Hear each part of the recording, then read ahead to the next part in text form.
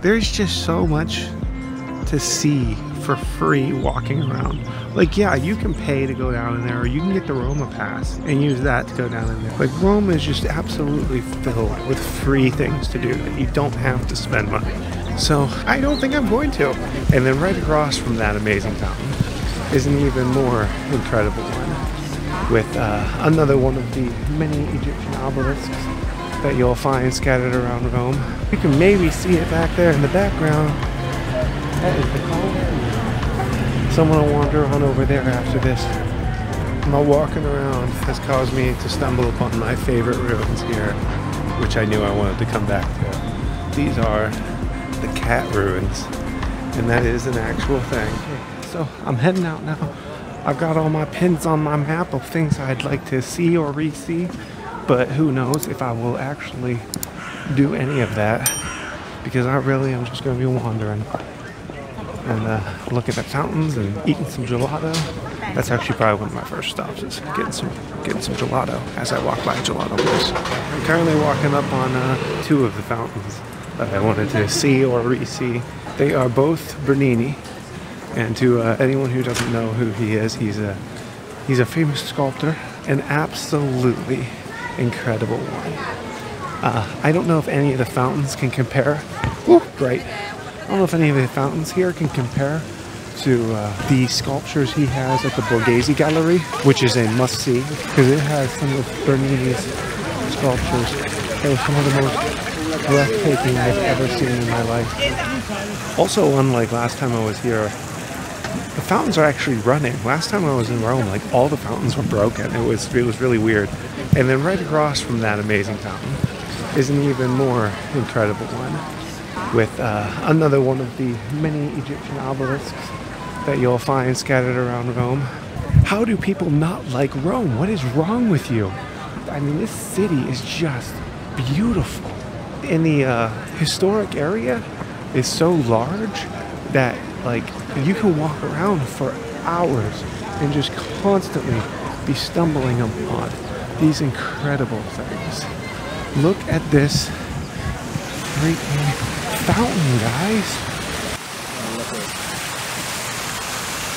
I'm gonna be honest, I'm not really that hungry, but I almost fell. The restaurants are starting to pack in for lunch, and there's a restaurant right here by this. I think I'm gonna be sitting down and getting myself something. Roma pass? No, not here. Oh. Straight on and right. Oh, grazie.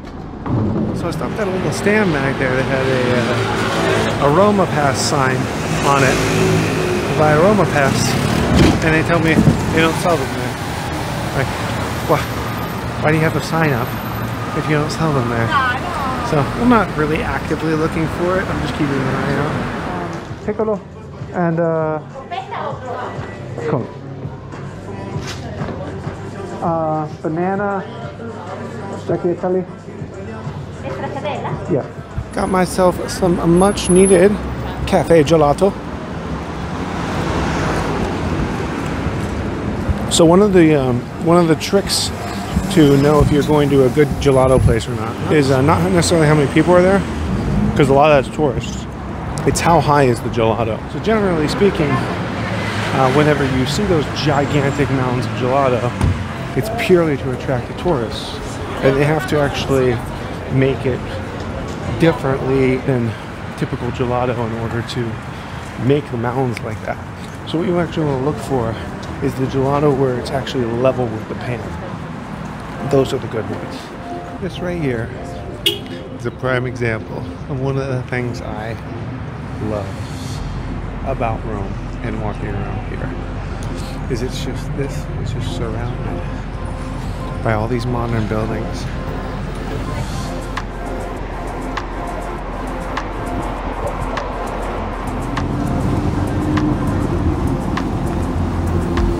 This is what I was familiar with last time I was here. Fountains not running.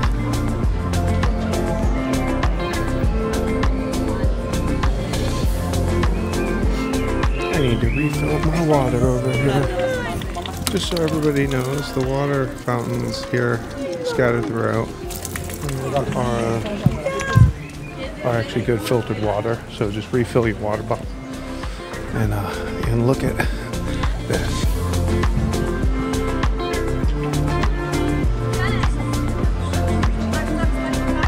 There's just so much to see for free walking around. Like, yeah, you can pay to go down in there, or you can get the Roma pass and use that to go down in there. Like, Rome is just absolutely filled with free things to do that you don't have to spend money. So I don't think I'm going to, and I think I'm going to go the free route for Rome on this trip. It'll make up a little bit for like the $75 meals and stuff like that I've had.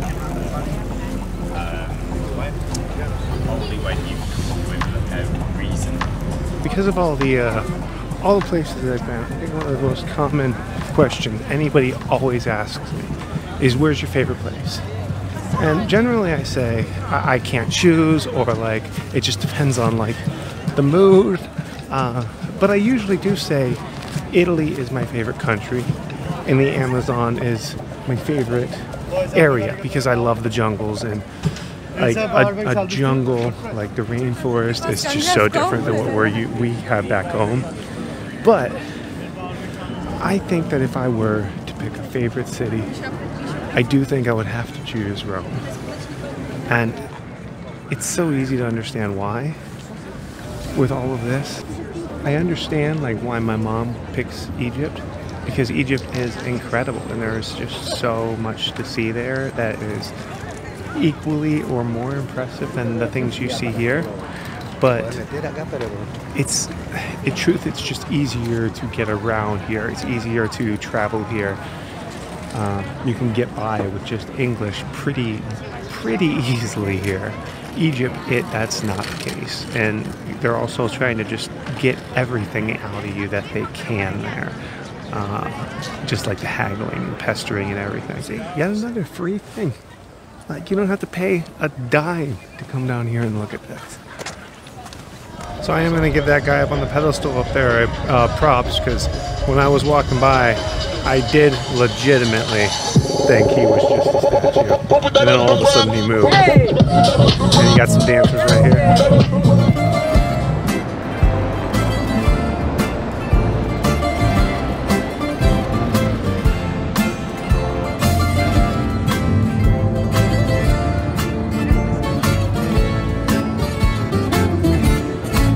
Maybe see it back there in the background.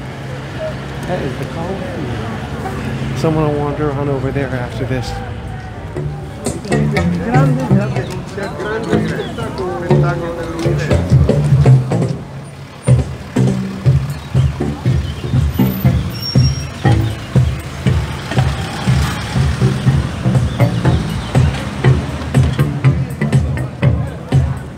So I stopped back there at somewhere that actually sold the Roma pass for once. I opted to not get it because they don't have a 24. It's either 48 or 72 hours.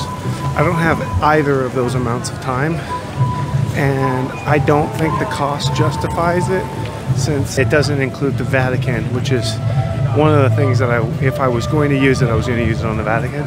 They have those banner pictures up there looking like statues. That's how every single one of those nooks would have been. They would have all had statues in it. It truly is just absolutely incredible. This was the first historical place that I had ever been that choked me up like that mosaic room did earlier. I mean, it was when I walked in it that I was just like hit with all of its history. The emperor pushed it too far. I mean, I could be wrong on this. I'm going by my sister's telling of history. And she's big into this history, but she tells it that they actually slaughtered basically a crap ton family of elephants. And I mean, as you all probably know, elephants are highly intelligent and highly emotional animals, and that was the first time the people had seen that type of reaction. Truthfully, it's a lot more crowded than I was expecting. This is actually busier than I think it was the last time I was here. And last time I was here was September, which you would think would be a pretty similar time to March as far as crowds and temperature and everything like that goes. But I'm pretty sure this is busier. I buckled and I bought one of the battery chargers the dudes on the street were selling.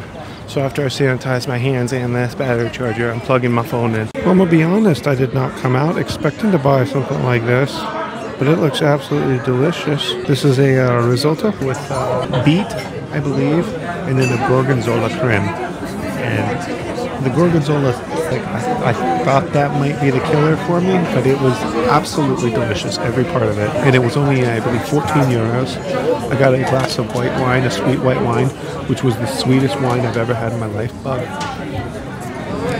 So definitely sugar added to that, and it's caused me to burp quite a bit. So it was good, but it was also very sweet. So I finished off with an espresso, and I'm just going to sit here for a bit before I head back out. That battery charger I bought was not even charging 1%. Like, it was holding it where it was. So complete waste of 10 euros. But, oh well, live and learn. Don't buy those battery chargers from the guys outside of the Colosseum. That was some pretty freaking delicious risotto. That meal was 25 euro for the risotto. Glass of wine. The wine was 6 euros. Bottle of water, 3.50 euro, and an espresso for 2 euro. So, and I've been nice, I've been tipping, even though that's not necessarily standard here. I feel like they would probably hit pretty hard over the last couple of years, but truthfully, how freaking busy it is here, I gotta imagine they aren't struggling. As I was sitting down at the restaurant, I used their Wi-Fi to try to get myself some reservations to get into the Vatican tomorrow. However, that is not happening. As when I went to their website to make reservations and I clicked on tomorrow, absolutely every time block was completely full already. So if the Vatican is a must-see for you, even during off-season, you need to make your reservations well in advance. So since I couldn't get into the Vatican tomorrow, I didn't want to just wander around. I wanted to pick at least something to pay to get into and see. And I think I'm doing the Colosseum. Actually, I know I'm doing the Colosseum because I already paid for it.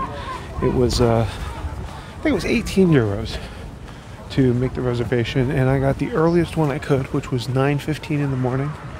And it looked like they do like 40 or 50 people per time block, and every time block was like 10 minutes apart. Yeah, I stopped back there to charge up my phone, and I was not expecting it. As soon as I sat down, I passed out. So, got myself a little nap, so got me and my phone all charged up, and I'm heading back out now. Just look at these statues across this bridge. They are so incredible. With this backdrop.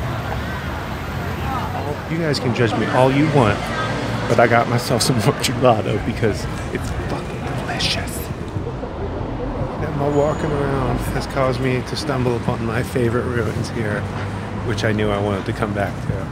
These are the cat ruins, and that is an actual thing. See that one right up there? You got this cute one down here. Right? This is an actual cat colony. I don't know the law, but basically if there's enough feral cats in an area in Italy, they call it a colony, and it's like off limits. And that's more or less what this is. They have these ruins completely to themselves. No people are allowed down in there. They're completely taken care of, vaccinated, fixed, and they get to just chill in these ancient ruins. Look at this one perched up here on this hill. Now, they aren't necessarily friendly. They don't want to be petted or touched or whatever. They generally stay away from the people. But that don't make them no less cute. I am not sure what this one here behind me is, but as far as I can tell, it's open right now. So it's just another theater built commanded to be built by Julius Caesar, but not finished in his time. And it's right across from Temple of Apollo. But this is like, you could fit 3 or 4 of these inside of the Colosseum. This is tiny in comparison, but it is still absolutely incredible and impressive. I still don't know if I was technically allowed down in here, but other people followed me down, so if I get in trouble, they're all getting in trouble, right? Right after I said that, I got told by someone that this was the exit, and me and all the people who followed me in are getting kicked back out. But it's fine, we all got down in here and got our pictures and everything. I feel like that was that guy's fault for leaving his guard post there at the exit, because now he is stationed there at the exit. Like, I assume he probably was supposed to be and he left for whatever reason. But yeah, if you're gonna have like an exit like that that is open and people can walk into it, you should probably have like someone stopping the people from walking in whenever they are idiots. So this here is that the other side of that theater. You can still kind of see it right there. And this side shows the it was actually converted into like a fort by, I don't know, some rich people. I don't remember the name I read on the sign. But look at this awesome ancient archway you get to just walk under. So here's one major recommendation I've got for you when you're roaming around Rome. Don't just go to the spots, the lookouts, the areas that you see crowds of people. Obviously go there because there's probably a reason you see crowds of people, be it views or the site itself or whatever. But I have the forum next to me, the forum, and it's massive. I mean, for anybody who doesn't know, I mean, it covers a very, very large area by the Colosseum, and everybody kind of goes to like a couple standard lookouts, and I've been walking around it for a bit now, going to like different angles and stuff, and do that, like walk around it, because you will get better angles from all over without any people around. Obviously some areas covered by trees and stuff like that, but there's just like no one coming down this street that I'm coming down right now. So I get away from the massive crowds on the other side of this, but I still get to see this. And they're nice enough to put the bars just far enough apart that you can easily squeeze your phone in and get your photos. So this large stretch of land that just looks like a park down here was actually the Circus Maximus. This is where they had the chariot races, which they might not seem like it, but were extremely dangerous and deadly. I mean, it was like a modern NASCAR, but with NASCAR, you're just wanting to see a crash, but you rarely do. Circus Maximus, you saw them. They happen all the time. Wheels breaking, horses falling, whatever. But it is absolutely massive. I mean, just like everything on video, it's not going to really show its size. I mean, you can see the people walking around down there. I'm just pulling this number out from my memory, and I'm probably completely wrong about it, but I want to say it fit like 150,000 people or something like that as spectators around. It truly is like massive. It's just such a shame that like the actual stadium structure itself is pretty much completely gone. All you have now is the outline of what it was. Down here there's some buildings down over there, but for the most part it's just a big flat open area anymore. With the forum over there, I wanted to note for anybody who might not want to walk as much as I'm walking, they have multiple cheap or easy ways to get around without walking here. The metro is, the bus system is super easy to use. You literally just hop on, hop off. There's stops absolutely anywhere that you might want to go. You do not have to pay the exorbitant fees for the hop on, hop off bus, because I think that's like 30 euros or something like that, whereas you can get a day pass for the metro for a few euros, or if you have the Roma pass, the metro's included. And truthfully, I never got checked to see if we even had a ticket when we took it last time. And then if you don't want to use the metro, this is new since the last time I was here, they have the for rent Lime electric scooters, electric bikes, all that for rent all over the city, like absolutely everywhere. So if you want to use that to get around, you can do that too. I did consider it, but I don't want to deal with having to think about running into people or cars. I would rather just be able to enjoy the sights as I'm walking around. So there are two options for you to easily get around without walking if you don't want to. My phone's making it super bright and kind of killing the look of it.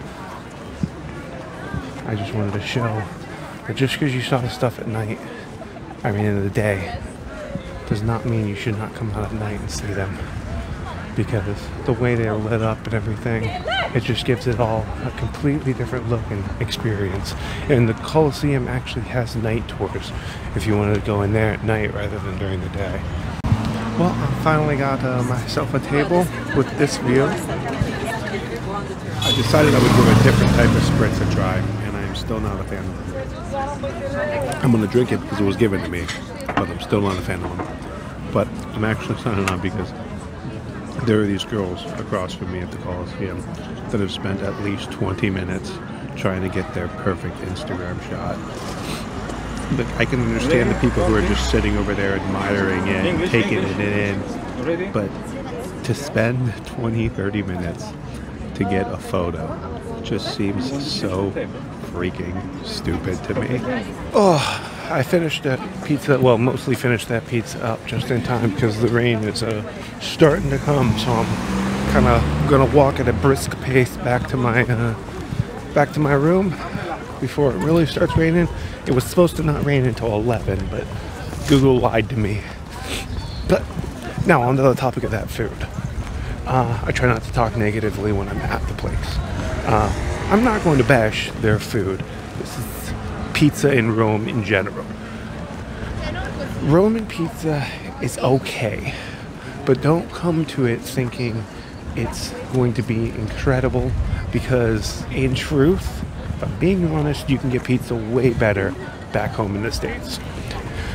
But Napoli pizza, it's a completely different thing, and it is freaking delicious. I'm back in my room for the night. The rain has decided I am done for the night, so I'm going to sit here, maybe watch a little bit of YouTube, maybe nibble on some of these.